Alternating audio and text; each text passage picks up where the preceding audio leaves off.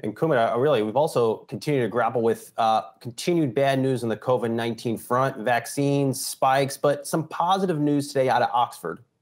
Absolutely. Now, the positive news that if they're able to bring about this 5-minute COVID test, it could dramatically improve economies around the world. Now, they're saying that it's not going to officially be rolled out until next winter. Now, the university says they're going to start production of the device in early 2021, and then 6 months later, they're hoping it will be in mass supply to countries all over the world. Now, this is particularly going to be useful in airports as well as in businesses, and going to hopefully help economies open up. We have heard even the vaccine makers say that, yes, even if vaccine comes, we have to learn to live with this virus now in the days ahead. And this could very much be a step in the right direction and help to really perfect mass testing. And so definitely some positive news there.